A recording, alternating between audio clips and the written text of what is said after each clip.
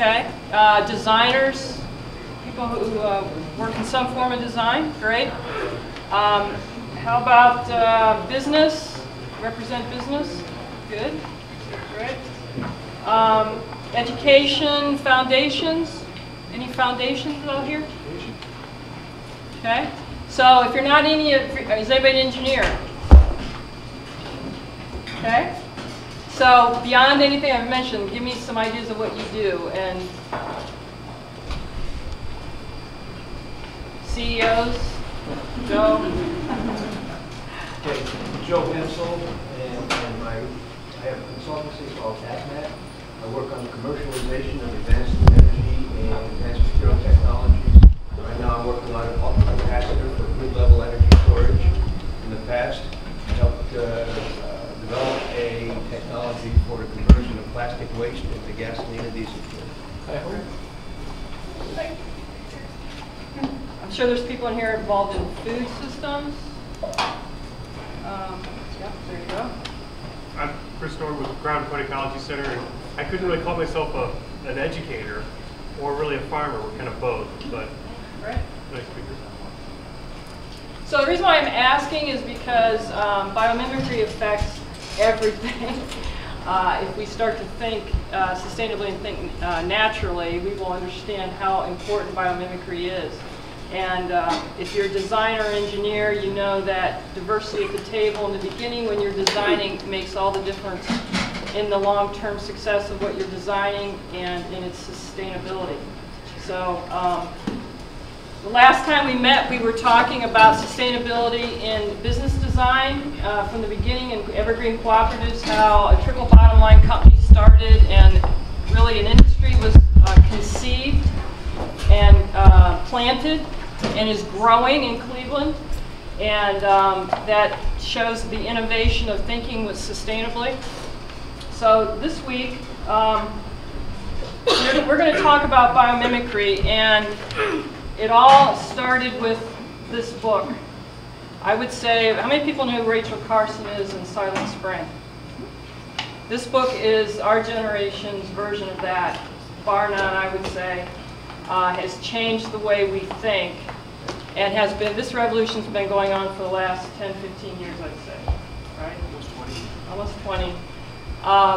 We are privileged to have the University of Akron and the Great Lakes Bioinnovation Network speak to us about what's happening in the greater Northeast Ohio region, but specifically Akron. We are very proud of the fact that we have one of the most innovative things going on in biomimicry that will have world impact, not just impact locally. It's such a big deal that you guys are getting to hear about it in the beginning stages of just the start of the first year of the PhD program that we'll be talking about tonight. So what's exciting about it for Akron is because Akron was such an innovative hub for the Industrial Revolution. And we believe that if we start to think biomimicry like biologists and think on the principles of life and sustainability, we can become the innovation hub for the 21st century of sustainability. And that isn't really a big dream that is not possible. That is really beginning to happen here. So our speakers tonight are Peter Nevorowski. Yes. Right. His name looks like an eye chart, so I'm always thrilled when I get it right. He's professor of biology and integrated bioscience at the University of Akron. We have doctoral students who will be speaking, and they'll tell you their names when they start. And we have Carol Thaler, Director of Outreach and Administration for Great Lakes Biomimicry. She's back there. She's right back there. And we would love to give them a warm welcome, if you would, and thank you.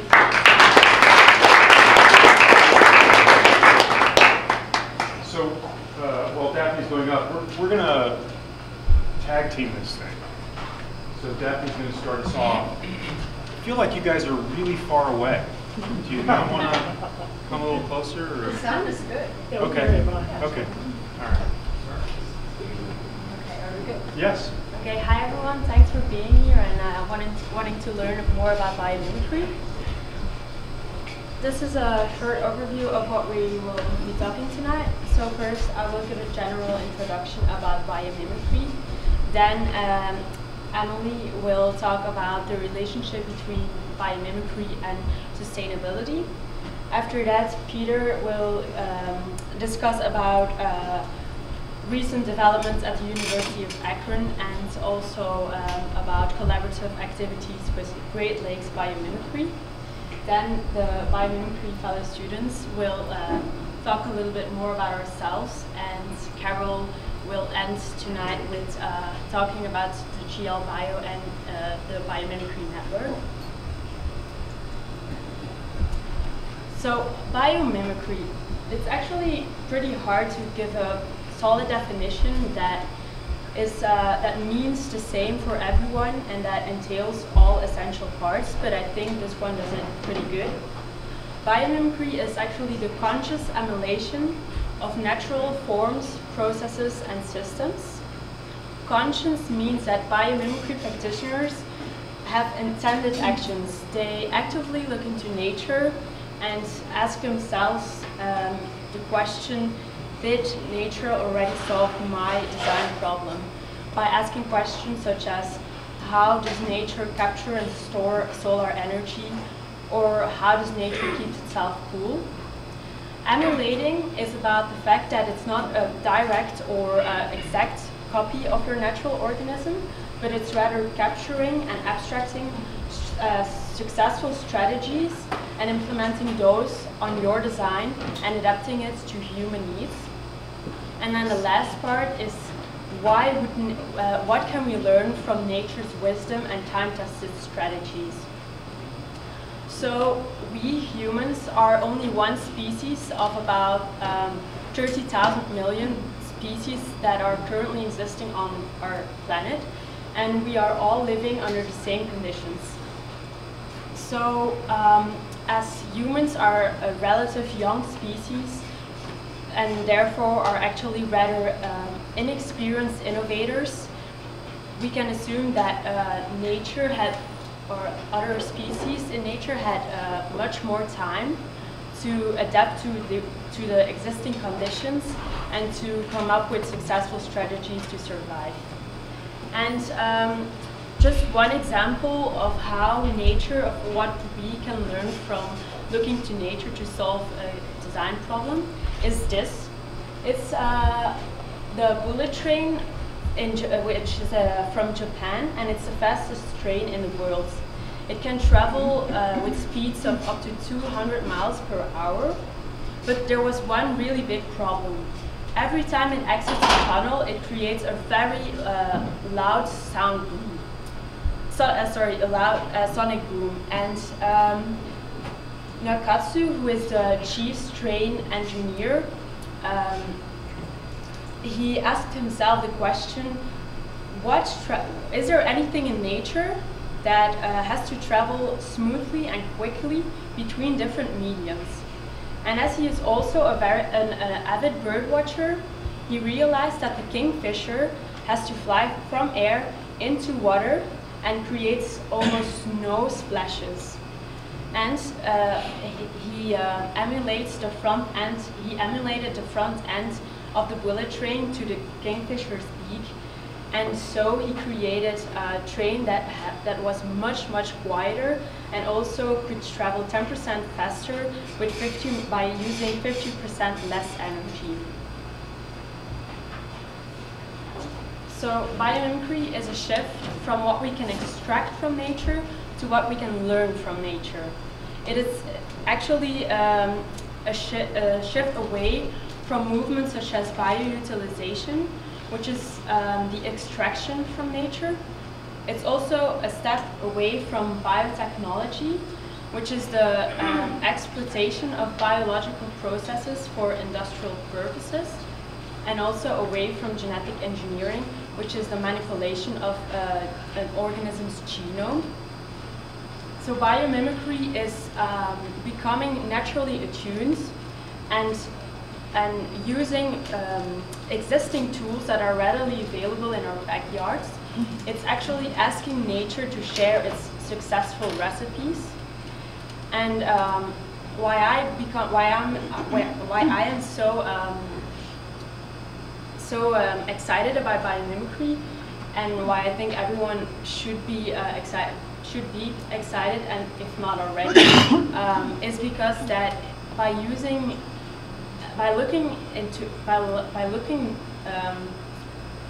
nature's genius as a tool for designing innovative processes, it opens a lot of opportunities for almost any fields, such as energy, medicine, architecture, engineering, but also less straightforward fields such as economy or organizational developments.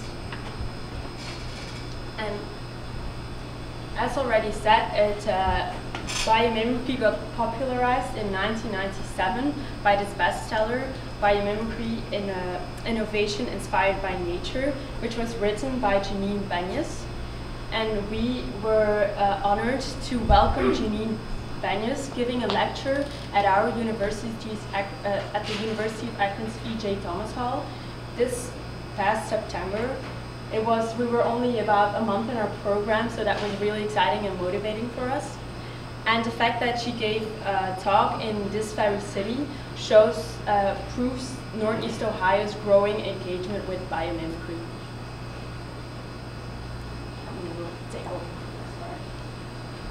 Are there any questions so far? Can you guys hear okay? Mm-hmm. Yep. Okay, I'll try to project, so just let me know if you can't hear me. So I'm Emily, and I'm going to shift over and now talk about how biomimicry and sustainability relate to one another. So, as you guys know, Northeast Ohio has been thinking about sustainability for the last decade. It started with nonprofits like Entrepreneurs for Sustainability, E4S, Eco City Cleveland, which evolved into Green City Blue Lake, government initiatives like Sustainable Cleveland 2019, and the Cuyahoga Valley Initiative, which Carol was actually a part of. Carol will get up and speak in a few minutes. And more recently, regional governments are working on a grant for Northeast Ohio Sustainable Communities Consortium from the Federal Housing and Urban Development Administration. So, thinking about all these things, it's clear that Northeast Ohioans are aspiring to achieve a sustainable future for their children and grandchildren. So how does biomimicry come into play with that? Well, biomimicry reframes sustainability for Northeast Ohio and beyond by turning the traditional notion of sustainability on its head. Sustainability is not just about conservation, about reducing negative impact that you have on the environment.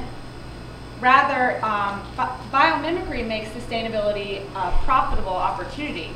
Sustainable innovators using biomimicry can rake in the big bucks and positively impact the local economy rather than just reducing negative impact on the environment. So a 2010 report from the Romanian Business and Economic Institute projected that by 2025, biomimicry could represent $300 billion annually of U.S. gross domestic product and could account for 1.6 million U.S. jobs. And we're already starting to see progress. The number of patents on biomimetic technologies has experienced a rapid climb, jumping 14-fold between just 2000 and 2010. And biomimicry really is not just this fantasy. We can achieve it, and there's already products on the market. For example, there's lotus leaf-inspired self-cleaning paint by Lotusan, a company called Lotusan, which mimics the surface pattern on a lotus leaf. Water droplets can't grab onto that leaf, so they roll off and they collect dirt particles as they roll, so hence the self-cleaning. And that kind of paint can be put on the exterior facade of a house, for example. And there's also a boxfish-inspired car by Daimler Chrysler. It mimics the hydrodynamic form of the boxfish. And when you look at that fish, you probably wouldn't think, oh wow, that looks like it has a really low drag coefficient, but it does. And the car that mimics its form is actually able to run on 70 miles per gallon, so it's pretty impressive. And then the last one that is pictured here is a humpback whale flipper inspired wind turbine, which enhances the power that you can get, the power yield, at low wind speeds. So you can get 20% more wind energy yield annually. And on top of that, these wind turbines are actually quieter than conventional models. So as you can see, nature's designs are a largely untapped source of inspiration for profitable, sustainable innovation. Because natural organisms, processes, and systems are sustainable by necessity. And they've been time-tested by 3.8 billion years of research and development. So for me, and I think you guys will be able to see this too, that biomimicry is a tangible thing that we can do to contribute to Northeast Ohio's sustainable future.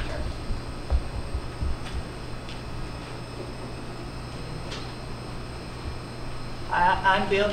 Please allow me to just sit here and talk, because it's not that I'm being shy, it's because I don't feel really comfortable today, so sorry about that. So along following with Emily's thread, I'm going to show you an example about biomimicry and explain how biomimicry can relate to sustainability. And I will explain this example in more detail. So, but before I started, I just want to make an announcement that personally, I don't have any affiliation with this product or company in any form. So, yeah. Knowing that, then I can begin. So this product is called LFC. LFC stands for low friction coating, and there's an A in front of it, means advanced. And that actually, the advanced is the advanced coating is the second generation of the previous LSC, and it's also take the inspiration from tuna. And the second generation product just launched into the marketplace last month, actually. And it's from a Japanese company called Nippon Paint Marine. And when you think about tuna, they swim really fast. They can travel under the water with a speed faster than 60 miles per hour. And that's not just because they're streamlined body shape, but that's also because there's a special mucus on the surface of their skin. And the scientists actually take the inspiration from tuna and emulate that, and made a form of coating applied to the underwater part of the ship. And that is the product you see here. And how does it work? It's actually that when you apply a conventional coating, and there's inevitably be a microscopic bumps like seeing here. And because of the roughness of the surface, there will be turbulence created on the bumps and at the bottom of the bumps. But this type of coating mimics the mucus of the tuna fish, and then they add a layer of hydrophilic hydrogel. Hydrophilic means water-loving or water-attracting.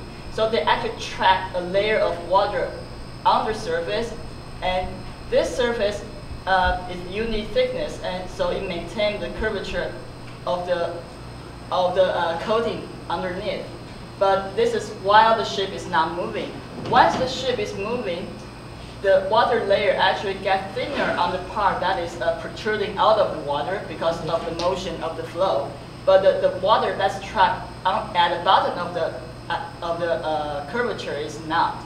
It maintains similar thickness. And even the fact that the ship go even faster, all of the water layer get removed here, but still here the water will remain there all the time. And that actually decreases the turbulence, so minimize the drag and friction. Another mechanism is that on the left-hand side is a conventional coating, and on the right-hand side is the LFC. As already said, the turbulence will create it here. And actually during the lifetime of the coating, they will get polished. And that's because the erosion happens, so over time it gets smoother and smoother. But because of this kind of surface will have turbulence here. So even though the water flow is not as strong as the bottom, but still there will has erosion occurs here because of the turbulence. It's just that the erosion happens here is less significant than the one up there, so it gets smoother. But since we already know that this water layer will always trap in there, so they protect this part from erosion totally. So that's why over time, LFC surface gets even more smoother than the conventional ones. And in an experiment, if you apply this kind of coating in a surface, flat surface underwater, it can decrease up to 50% of the friction. But considering that the friction source of the ship is not just from underwater line, but also there's air resistance involved in portion above water line. So overall, if we applying this coating on under the water line portion of the ship, it actually can decrease 10% of the fuel and hence less CO2 emissions. 10% maybe doesn't sound that much to you, but if you consider a cargo ship that has a more than 5,000 20-foot equivalent cargo capacity, it actually consumes about 100 metric tons of fuel a day. And the price of the fuel is about this, and then every day you need this amount of money to operate just one ship, and 10% of that saving actually translates to up to $3.5 million annually just for one ship. So consider the economical benefit and also good for the environment.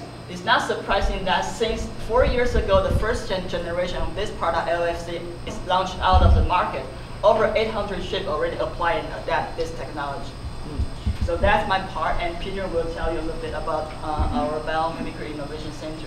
So this is I think about this as an informal setting. So why don't we take a break and see, do you guys have any questions or comments for the stuff that we talked about so far? Give you a chance to talk maybe a little bit? Peter? Yes. It's all amazing stuff. It's fun to listen to biomimicry stories. So that part's fun. But here's a question that we were talking before we came here. There seems to be sort of like two categories for biomimicry research. One, maybe you call it, technology, what used to be called hard science, and then the other one is almost like social science kind of stuff. How do populations behave? And how does that work with your research and your program? Because it's almost if you're a biologist, just how you need social scientists involved in the program? Yeah, it's a great question. And actually, without giving you some kind of like global answer to that, I mean, maybe Emily can speak to that because. Sure. So I'm actually not a biologist. My background is in social sciences. I studied environmental studies and international relations in undergrad. So some things that I've been looking at since I've been in the program are things like reciprocity in groups of natural organisms, and in what community structures does reciprocity involve, whether it's modular community structures or structures where you interact frequently with a small number of other group members. So thinking about what factors are conducive to reciprocity in nature, and trying to think about how you could apply that to a corporate environment, for example, to foster collaboration amongst employees. But there's a whole slew of things you can study for a social science application as well. That's a part of our program. We don't just focus on technologies alone. Yeah, I mean, it's a great question and comment, and so the overarching answer, and Emily, that's a great job. The overarching answer is that biomimicry really applies across the spectrum. So there are things that we can learn about materials, there are things that we can learn about processes, there are things we can learn about information flow and organization. And to the extent that we have academic structures at typical universities that deal in those areas, and we know we do, there are things to be learned with a biomimetic lens from natural systems. So it's a great question. Can I follow Yeah. up? I teach, I'm an anthropologist and ecological anthropologist, and I teach a case question, and Ken, I teach biomimicry as part of what I do, and using living systems models. if we understand how living systems work, then that will allow us to more effectively live our lives as living organisms. And I like what somebody said earlier, but we share the same planet as the rest of these organisms. We weren't beamed here. You know, some people think we were only here for 5,000 years, and that's a whole different thing. You know, but if we weren't beamed here, well, then we do occupy the same space as other creatures, and we can learn from them. And then many societies, well, almost every society that has existed besides our modern Western society has had much more interaction with nature and emulated through totemism and many different types of procedures like that. And so we look at traditional societies and even feng shui in China and this type of thing to see this emulation process as embedded in those cultures. And so by looking at traditional cultures throughout the world, we're able to see biomimicry expressed in a variety of fashions for survival and to survive and thrive. I really like what the person said about sustainability, that this idea of thriving, that it isn't a matter of, that cultures never existed just to survive. They all existed with this notion of how can we thrive. And so this notion